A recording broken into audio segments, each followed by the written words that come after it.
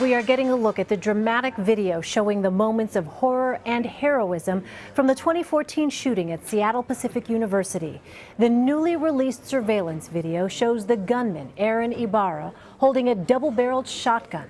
Seconds after he allegedly shot one student, John Mice, a student safety monitor, runs out with pepper spray as Ibarra attempts to reload. Mice sprays him in the face and tackles him, pulling the shotgun out of his hands and then runs away with the weapon. A few moments later, Mice returns, jumps on the gunman, and wrestles away a hunting knife, holding him until help arrived.